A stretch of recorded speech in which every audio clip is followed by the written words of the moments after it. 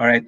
Thank you, everyone, for attending this talk. So we're quite pleased to present our work, Overworked, Underemployed, and Underpaid. So it's a joint work with Lawrence Daquigui and Rika Soler of the DLSU School of Economics. Admittedly, we just started this work a couple of weeks ago in preparation for the joint workshop of the DLSU and NIDA, so National Institute of Development Administration, based in Bangkok, Thailand. So we're still waiting for the last waves of the labor force survey. So, but at this point, we're able to gather some insights, or the data was able to give us some insights about the labor market dynamics during the COVID-19 pandemic. So, at any point you have questions, so please do let us know if you have clarifications as well. So, we'd like to really improve this work. So, we're hoping to finish this the final paper within the month. So, why are we interested in the labor market dynamics during the COVID-19 pandemic? So we're pretty, aware of the reversal of economic gains that has happened among developing countries, and the Philippines is not exempted from these exogenous shocks.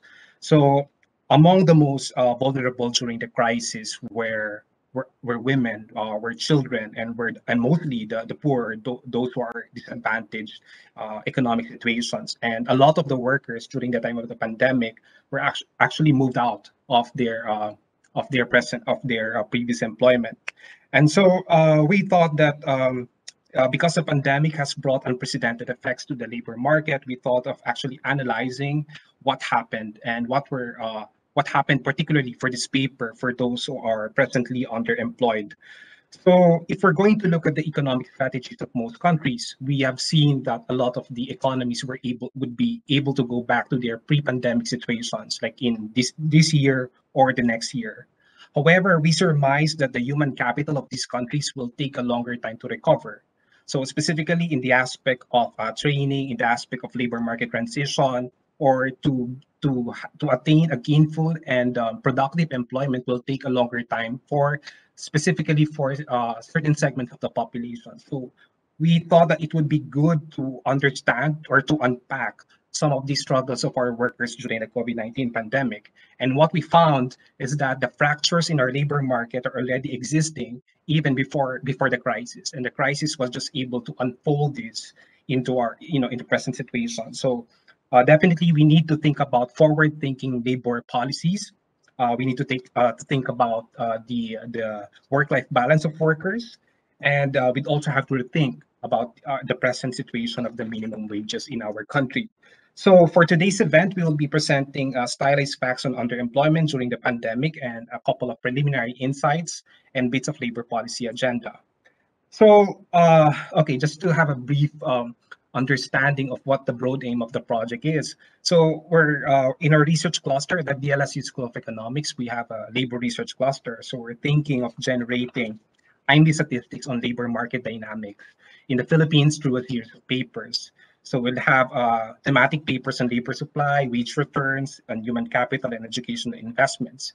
And as one of the first papers, this one, specifically for this project, we'd like to focus on the questions on the labor force survey that ask individuals if they're looking for additional hours of work and if they're looking for another job throughout the pandemic. So a lot of us were able to see the incidence of unemployment during the pandemic, but very few people have actually have taken a look at the underemployment situation in the country. So by definition, underemployment or are persons who have expressed desire to have additional hours of work in their present job, okay, or to have a new job with longer hours of work.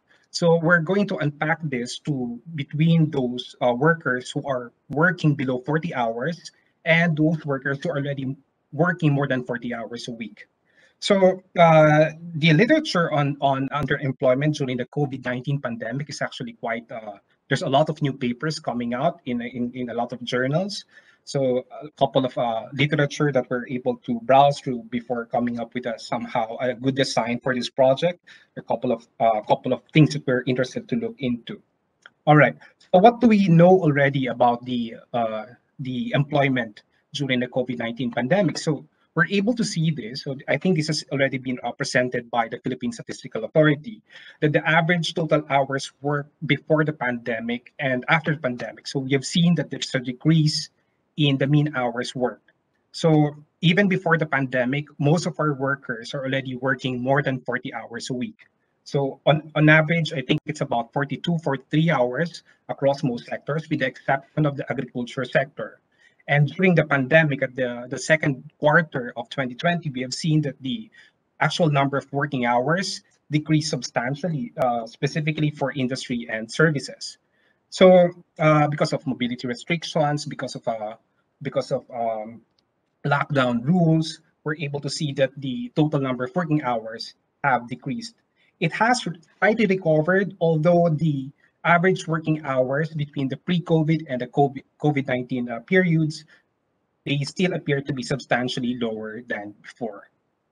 So, okay, so this is what we have seen from the statistics presented by the PSA, that the among those who are underemployed, we are seeing that, of course, obviously, majority of them are not working close to 40 hours a week, denoted by the blue bars. And we're also seeing that a lot of the workers who are who desire more working hours are those who are already working for more than 40 hours, as denoted by the orange line. So we're seeing here that there are more workers, despite working, let's say, 40 hours a week or 5 days a week, they're still asking for more hours of work. So we'd like to find out the reasons why. All right. So what's the contribution to the labor policy discussion in the Philippines for this work? So the empirical literature on underemployment and labor supply, basically, this is where we would like to go into the linkage between the underemployment and the labor supply during the pandemic in a developing country setting. And specifically, we thought that seemingly the discussion on pay and wages with social protection among workers in the Philippines appear to be disparate issues. Whenever we talk about worker welfare, or the welfare, the well-being of our workers, we just think of the pay, and not we don't think about the work-life balance of our workers. So I think it's about time that we consider them, because if we'd like to think of longer-term labor policies, I think it's a must. Okay, so there are, I think, issues of precarity and vulnerability of workers during the pandemic, so which has surfaced in the last couple of months. And I think it draws our attention to the lack of broad-based social protection among our population. So I think it's a must that we talk about it if we wanted to have workers who are productive. So I think these are issues which need to be carefully discussed. So what did we do for this project? So to provide context in our discussion, we started by looking at household level analysis, because we're initially drawn to the idea of looking at what's the extent of wage income inequality in the Philippines. So at the start, we are still looking at the family income and expenditure survey during in 2018, and then we started looking at at the worker level analysis by pulling together the multiple waves of the labor force survey. So in total, we have more than 1 million observations for LFS. We use the entire data set for FIES. All right. So just to begin our analysis, so we looked at the distribution of wage income in the country. And obviously, as what we can see, a large proportion of our population depends on wage income as the biggest share of our total income. So the lower income deciles, particularly the lower half, they have a higher proportion of income from seasonal jobs. So we see that about 30 to 40% of households in the Philippines depend on wage income for in general. So with the exception of obviously the top 10% of the population, whose greater share come from other sources like entrepreneurial income, pensions, and other sources. So if there are vulnerabilities in the labor markets, we can see that there would be implications to household incomes. And we see that it can easily push households below the poverty line, right? Particularly those who are drawing their income sources from seasonal jobs. And if there are job losses, even if you have a permanent contract, like in the case of regular wages, it can easily push households into poverty or to precarious situations. So we also looked at the distribution of the total wage income. So what we're seeing is that the Philippines is becoming a highly unequal society. I think the data has been published quite often. That I think we have one of the uh, from 2003 to 2018, the Gini coefficient in the Philippines actually has decreased, meaning that the higher proportion of our population is holding a bigger share of the total household income. Like for this one, like for the top 25% of our population holds about half of the total household income, whereas the middle 10% hold less than their shares, and the bottom 25% only holds about 7.89%. So if we're going to imagine the extent of if we're going to refer to the previous discussion that I just gave, that the workers who belong to the lower income decile are more vulnerable, despite that having a larger share of their income drawing from seasonal sources, it can easily deprive them or of of potential pathways out of the poverty line. No, so yeah, so this is, I think, one thing that we need to address. We need to think about whenever we think of labor market policies that we have to think about those who are the bottom of our income distribution. So according to the PSA, so it's from the same data set, the labor force participation rate was around 60.5% during 2021 to 2022. And the unemployment rate has decreased from 8.8% to about 6.4% in January of these years. So we are taking a look at the likelihood of being underemployed, and we're able to see some initial statistics. But what we decided is to look at the extent of underemployment across age groups. And we can see from this distribution, wait just one moment. All right, so I'd like to draw your attention to the broken lines here. And you can see the desire for more work has actually quite increased during the pandemic. So the solid lines represent the desire for more work across age groups. And what we can see is that those who are already aged between 50 to 55 and 55 to 60, they're still asking for more hours of work, right? Despite being, closer to retirement, the proportion of those workers asking for more hours of work is practically the same for those who are just started their working careers at 30 to 35, right? Yeah. Okay. So for the next slide, what we did is to separate these into how does the desire for more working hours vary according to the working hours rendered. So it's not surprising that those who are visibly underemployed or those who are working less than 40 hours to ask for more hours of work. So we can see from here that before the April 2020 lockdown, that the desire is around 30%. But after the lockdown, the desire for more working hours actually increased for those visibly underemployed.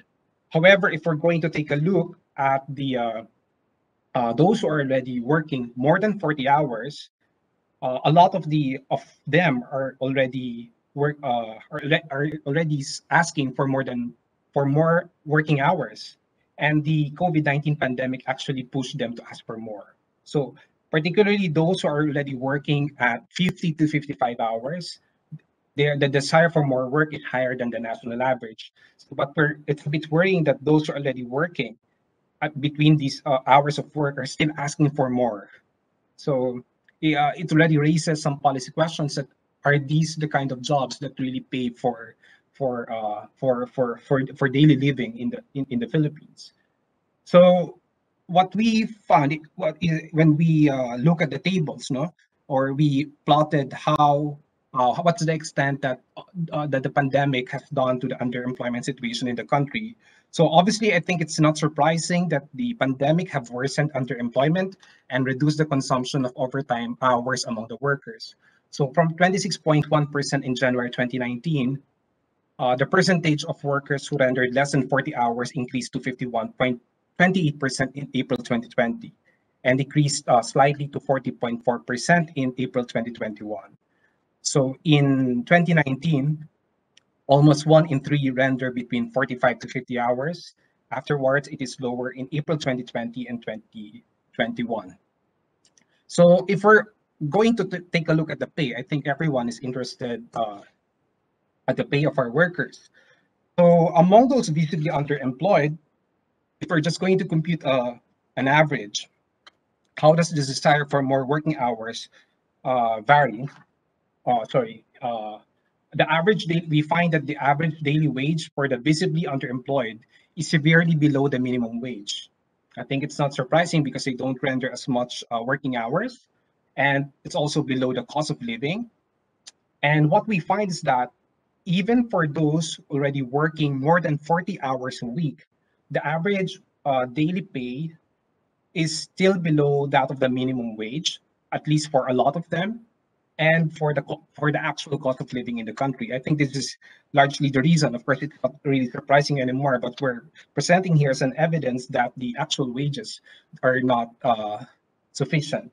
But I'd like to caution as well here is that the average wages that we're reporting here are nominal wages. So we haven't adjusted for the real wages. So if we're going to account for inflation and the actual increase in the cost of living during this period, we could actually see that the actual wages uh, being received by the workers is becoming less and less across these periods of the survey, right? Okay, so part of our study, we're also conducting a logistic regression analysis, and we're able to see that, okay, I eliminated the equations here, and we're able to see that during April 2020, it triggered decrease in working hours among our workers. So we have this regression analysis where our dependent variable, so we segmented the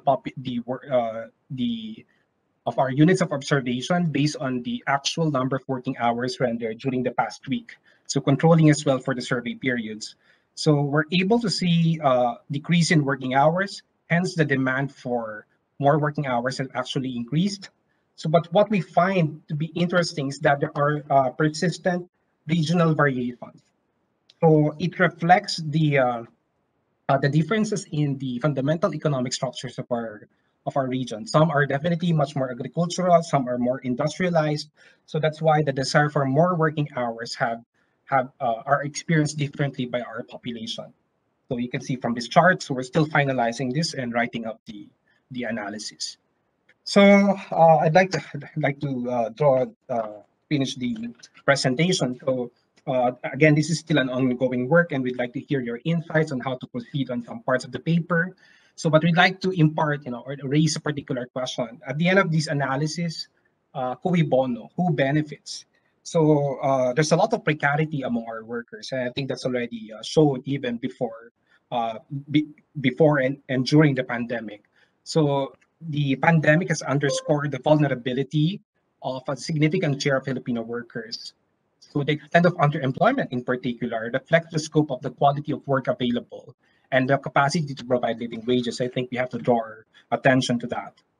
So we think that with this kind of analysis, we need to understand the desire for more work among those already working more than 40 hours per week, which could be signals of the following, and they could be reinforcing each other. So as we have seen that there are persistent differentials between the actual cost of living and real wages received. So definitely, we have also seen that the minimum wages have not been adjusted significantly even before the pandemic. So it draws a lot of our workers to work more, to ask for more work, right? There are also a lot of job contracts as shown in the LFS, which do not provide stable cash flow among our households just by comparing regular versus seasonal wages.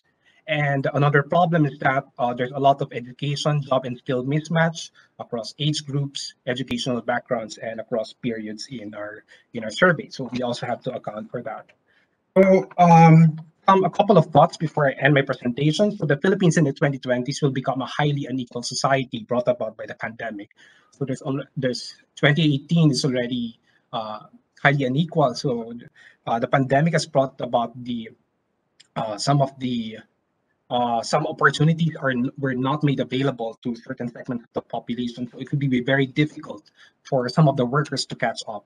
So we surmise that the underemployment may likely persist in the age of scaled up automation. So we haven't really talked about this. So I think it will substantially influence our labor market dynamics. So uh, temporarily, underemployment, okay, I should have mentioned this at the start. Underemployment indicates foregone economic opportunities and the depreciation of human capital. There are studies in other fields in the social sciences that there are the frictions in job search is quite high. So some workers take a long time to find a formal job contract. So in the time that they were looking for jobs, some of this they could have gained more skills, or they went to certain jobs which do not fit their backgrounds and skills. So I think it's also we need to address this substantially. And yeah, therefore, at the end of the day, we could think of policies for Filipino workers while living in an endemic COVID scenario. We should also think that the hybrid and flexible work may not be for everyone, but work-life balance should be. Okay, whether we are working for the government or the private sector or in the agriculture sector. So we're still developing our arguments for this paper, but we definitely underscore the need for inclusive labor policies which are worker-centered. And in a way, when we think about the reforms in the education system, we think of the learner-centered approaches to increase the quality of our education outcomes. In the same way that in the labor markets, we need to think about policies which are worker-centered at the very beginning. So we need to upskill and reskill those at the fringes while protecting them from displacement and exclusion, whether brought about by another pandemic or by automation or by any other, by trade market liberalization or by any other reforms in the sector. So aside from consistency of policies from training, schooling to labor market transition, so another thing that we also would like to emphasize is that a lot of our workers would also be trained for entrepreneurial orientation and 21st century skills, or they should be reinforced throughout their uh, uh, before they transition to the labor market. So I think that's it for now. So we'd be happy to hear your questions during the discussion. Thank you.